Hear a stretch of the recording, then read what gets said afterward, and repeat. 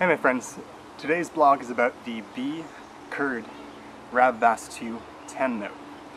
And this is a scale that I've really fallen in love with.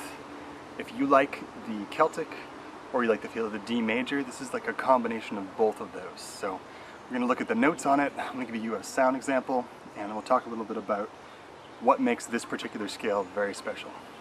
So let's take a look.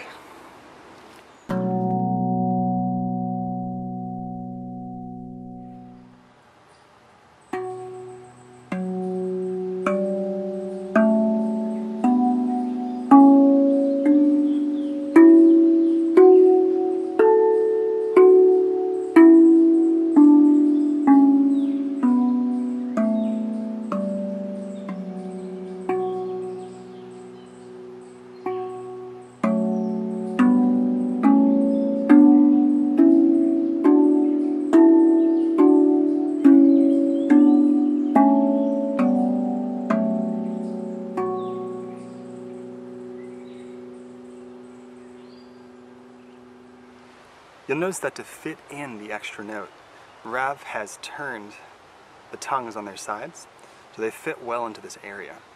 And the turning of the tongues in general also allows for the RAV to have a little less interaction between the notes. So they've resolved the half-step interaction on this. So these two notes sound great together, and with the other notes they're very clear, very crisp. And also on the bottom,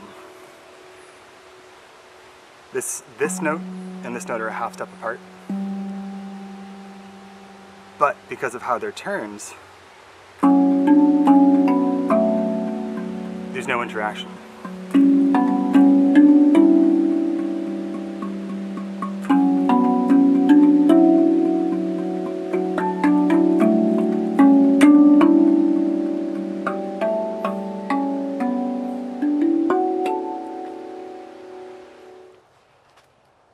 A sound sample to start off with.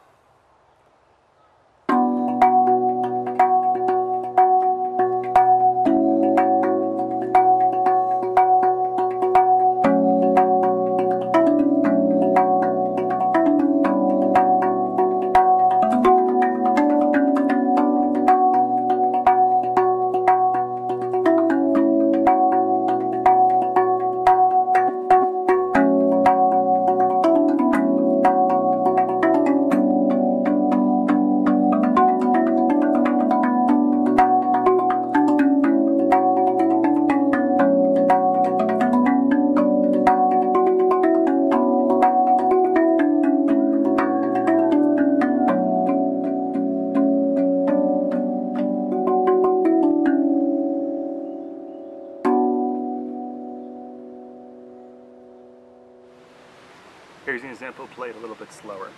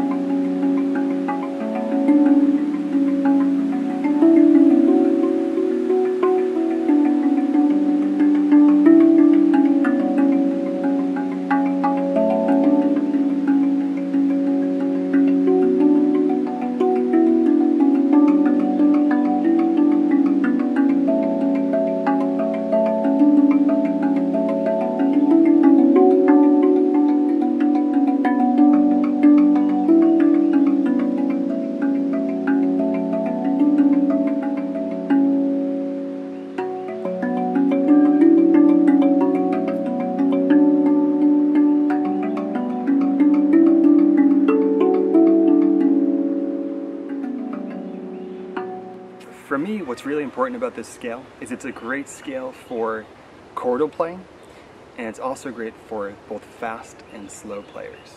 I'm someone who likes to build a chordal structure, kind of like a guitar, and then play melodies and arpeggios off of that. But if you're someone who likes to wander around on it and kind of play it in a sound healing sort of way and completely improv, this is a great RAV as well because you have lots of options and there's very little dissonance. There are half steps in it, but the way the tongues are turned, they don't interact negatively with each other at all. So this is great for all levels of player. and it's probably one of the better ones to improvise and write songs on. Now, what is it that makes it different than the B Kurd? And it's really just an extra half step. So everything is shifted up one note. The second note in the scale, not the bottom note, this is the note that's different than the B Kurd. And because of this, you're able to add a little bit more dynamics to your playing. You can still play anything that you've taught yourself on the B Celtic. You can absolutely play on the B Kurd. They're very similar, but everything is just moved up one note. So once you relearn the songs that you know on the B Celtic, this is no problem. And for me, this is a really, really useful scale because you have a lot of dyads and triads available. So if you're a songwriter or if you play with other musicians, you have a lot more options for note combinations that sound good with popular songs and just with general chord progressions. I highly recommend this scale. This one might be one that I will bring with me when I'm traveling, if I can only bring one. And this can be found on the ravvast.com website. Hope you guys enjoyed, hope everyone's well, and look forward to some interviews with fellow players in the near future and some new tutorials as well. So stay well, and I'll talk to you soon.